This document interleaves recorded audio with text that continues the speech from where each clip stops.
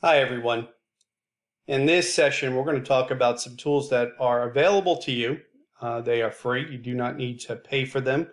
They do give you an option of subscribing.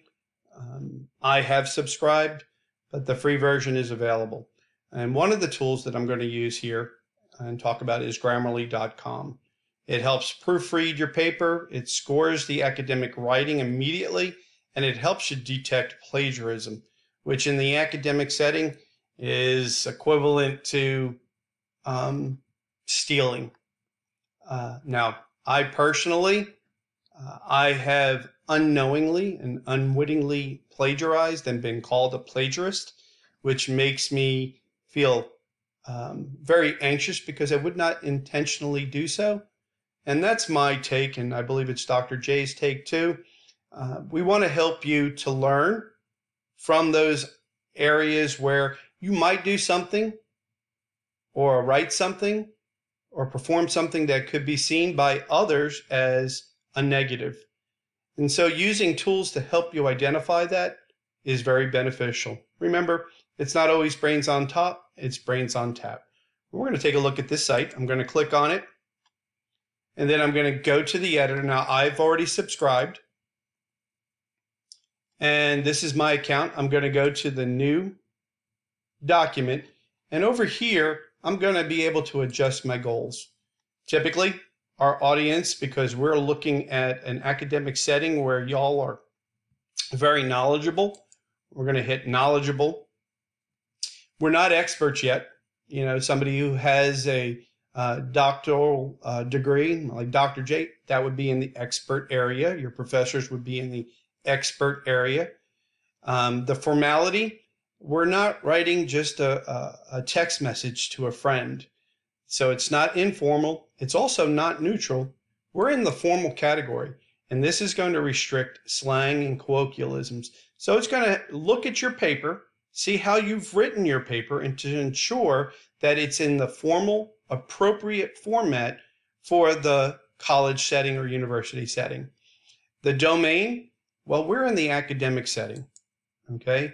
And this strictly applies all rules and formal writing conventions. So now we already know somebody's going to be proofreading your paper before you submit your paper to your professor to make sure that it's written for the appropriate audience, that it is in the appropriate formal setting or written in the formal way, that your domain is for the academic setting. The tone, I've always selected neutral for my research papers and the work that I've submitted for school. And typically I'm trying to inform and possibly describe. I've set my goals for this paper, and now I'm going to hit done. Now, what I need to do is go get the paper that I've been working on, which was disaster preparedness, and I'm going to copy that paper and bring it over here and copy and paste it right there. So I'm going to go back to my paper. I've already highlighted it just to show you. And I'm going to right click, copy, and now I'm going to right click and paste. There are my goals that I did set. I want that, and I'm going to hit done. Now immediately it does an overall score, and it's showing me that based on this program, I have an 87. And this has been graded by Grammarly based on the goals that were set. Here is the word count. Now, some professors might say you need a certain amount of words for your paper, like our discussion post. The initial needs to be 250, and the response post, the two of those need to be at least 100.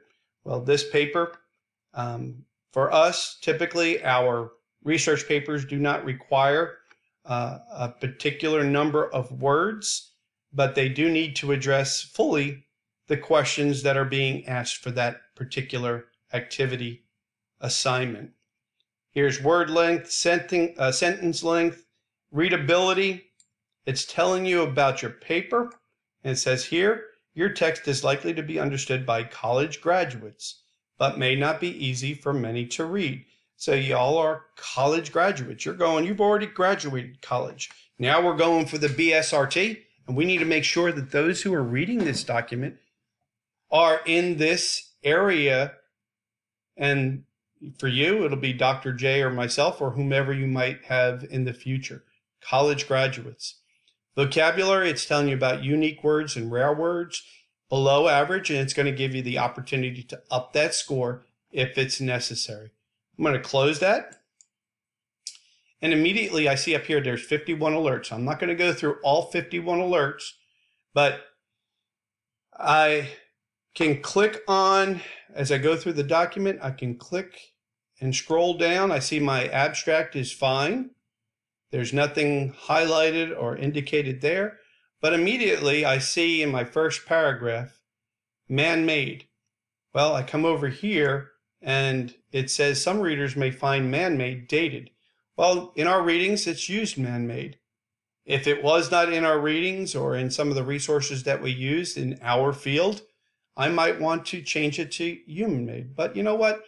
It is in our readings, and I'm going to discard that. Immediately when I discard it, it's no longer identified as an alert. It's not a mandate saying you have to change it. It's just trying to bring your attention to areas that Grammarly is identifying as potentially a point of concern. So I continue through the paper. I'm not even looking over here, but I'm going to go over to scarcer.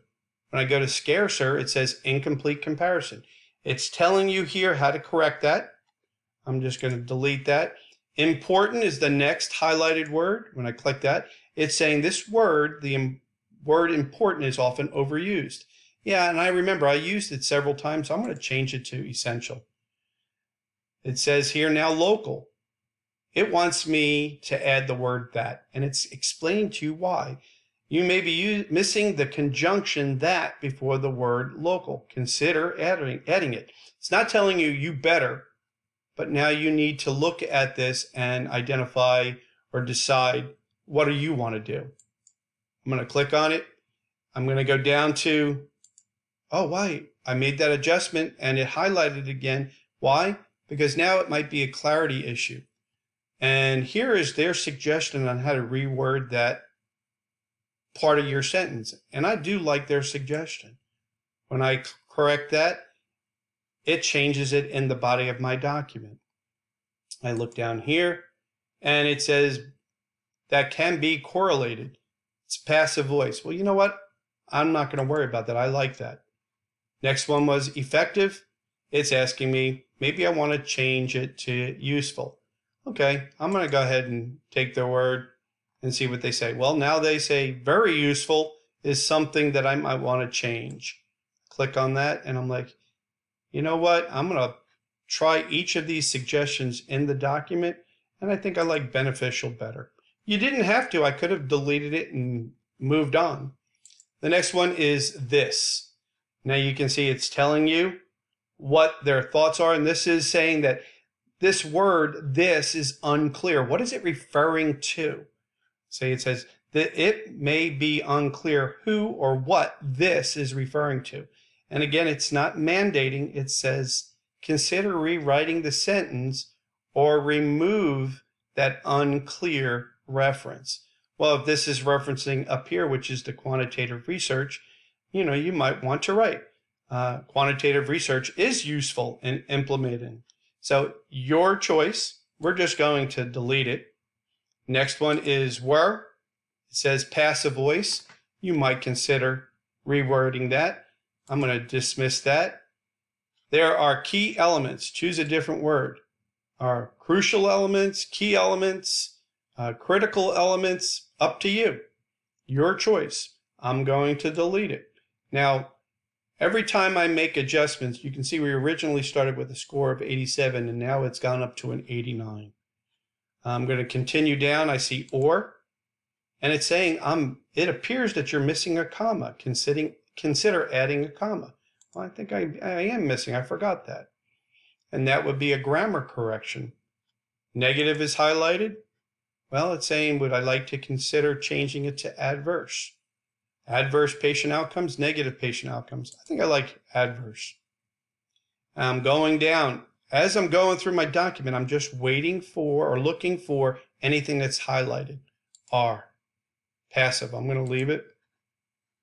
positive. Obtaining positive outcomes. Well, that's not a bad word. It's not an inappropriate word. It's just saying it might be overused. I like it. Now you can see my score's gone up to a 90. Safety should be, it's passive. I'm just going to delete that. Continue down. Well-being. Well, inconsistent hyphenation. Well-being. How do I want to write this? Okay. It's saying that in my paper, I have used this word well-being, but I've written it different ways. You need to be consistent in your paper. So if you're going to do it this way, that's fine. If you wanted to do it with the hyphen, I'm going to say the hyphen. So I'm going to update all. Now in my paper, it's going to make those adjustments. Promptly, squinting modifier. It may be unclear to the reader what promptly is modifying. So you need to come back here, reread your sentence, look at it and say, okay, is that something that I need to adjust? Consider moving the modifier. It says again, consider. I'm going to leave it. Important, different word. Essential. I want to scoot down here. I'm going to just make a lot of these adjustments. Reestablishing, well, it says spelling. Be performed. Passive voice. Basic. Essential. Now, I wouldn't do this, but I want to skip through as many of these as I can and get to the end so I can show you what is the final product. Okay, as we finish up, it's saying that this sentence here, passive, are met, passive, possibly wordy sentence. So now, if your sentences are not clear, it's going to give you an opportunity to reword. It says possibly. It's up to you. I'm going to delete it, but each time I do, look up here.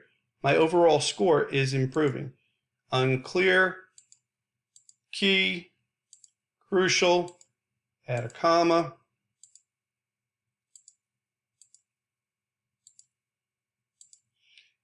So I want you to just look at this before. You can see that I'm just making some corrections. And because of time, I'm trying to quickly go through this and show you hard to read sentence. Well, a knowledgeable audience might find this sentence hard to read. So that's saying that your professor, when reading this, might say, what is the student trying to tell me here? So you get an opportunity to correct that. All along, look at the score.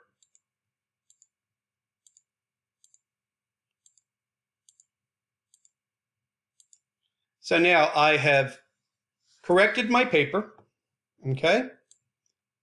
All the way from the beginning, it's given me an overall score of a 99 based on my goals. It says that correctness is looking good, clarity is very clear, engagement is very engaging, and delivery is just right based on the goals. If I come down here, I can do a plagiarism check. Now, when I do the plagiarism check, it's checking all the resources on the websites, everywhere, saying, okay, did I, at any point during my paper, plagiarize? And this is an important check. Now, there are some resources out there that say any percentage of plagiarism is wrong. Some resources are going to tell you, some college professors, less than 10%.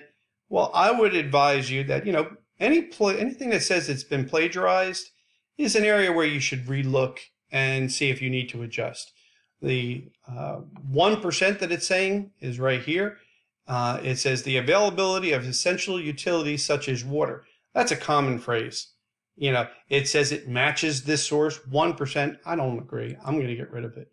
And now, based on the plagiarism check, it says it looks like your text is 100% original. So now I have a pretty good feeling that this paper is appropriate and ready to be submitted. You can save it. You can download it. Typically, I'll just highlight everything and go all the way down. And I copy everything. And then I go back to my Word document. And at this point, I would copy and paste this in my new document and reformat. Okay, this paper now is not in the appropriate format, but it has gone through a grammar check. It's gone through a plagiarism check and a spell check. At this point, when I reformat it, I'm ready to save the document according to the specifications that we have for our program, and then upload it and turn it in. I hope that this has been helpful, and if you have any questions, let me know. Thank you.